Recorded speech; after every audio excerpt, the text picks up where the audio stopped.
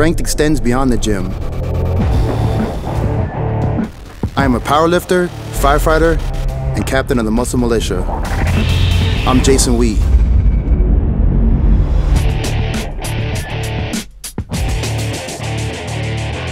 During today's workout, we are training chest, and the goal of today's workout is to build some mass and strength simultaneously.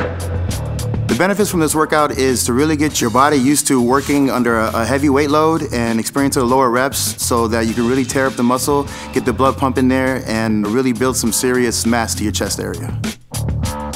This workout consists of 6 different exercises, 4 compound movements, and 2 isolation exercises to finish off your chest workout.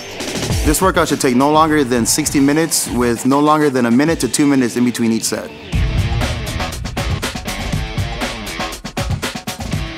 This first exercise is the machine fly. It's basically to warm up your pectoral muscles to really get into some heavy movements later on in the workout. It consists of 3 sets of 15 reps from lightweight to medium weight, and you really want to concentrate on the stretch and the contraction at the beginning and end of the movement to really get the blood pumping in the pectoral muscles. With working out the chest, I'm really big into warm-up sets. I picked the machine fly movement to warm up because it really isolates the pectoral muscles and really gets the blood pumping and gets my body ready to really lift some heavy weight.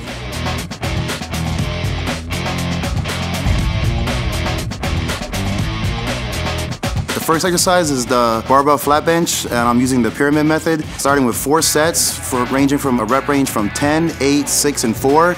And really on your last set, you really want to try to really push it from 3 to 4 reps.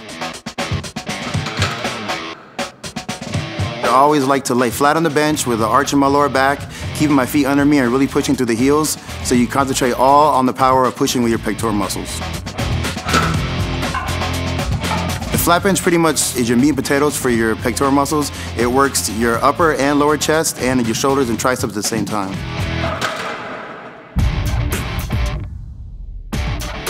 The second exercise is the barbell incline. I like to use this movement as my second exercise because it's another compound movement. It really lets you move some heavy weight and really tear up the muscle. Again, also as like the flat bench. And I use here 3 sets, and you want to get any range from 10 to 6 reps. Really your first set, you really want to get around the 9 to 10 range, and your last set, really force the reps out from anywhere from 5 to 6. During this exercise, you really are feeling fatigued, but you don't want to sacrifice form and do as much weight as your body can handle. All right, with the third exercise, we're doing a dumbbell flat bench. Again, another compound movement, and we're doing another pressing exercise because we're really concentrating on building mass and strength in your chest. And this is another exercise that really concentrates on working your upper and your middle of your chest.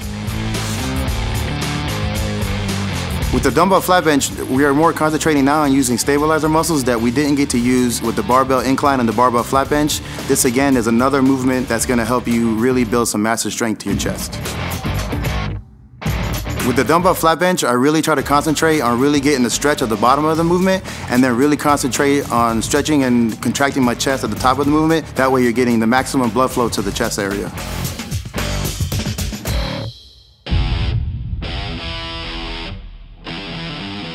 With this exercise, we're doing a superset, and we're really concentrating on 2 isolation movements. We are starting with dumbbell flies, and then we are moving straight into dips to failure.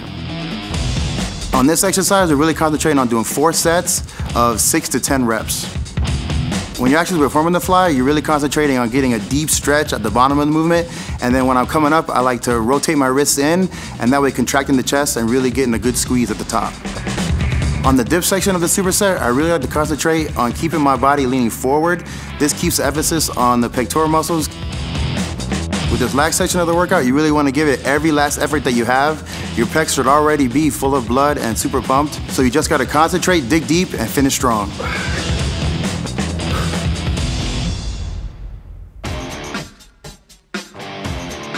That's it for this workout. All the details are described on the page below.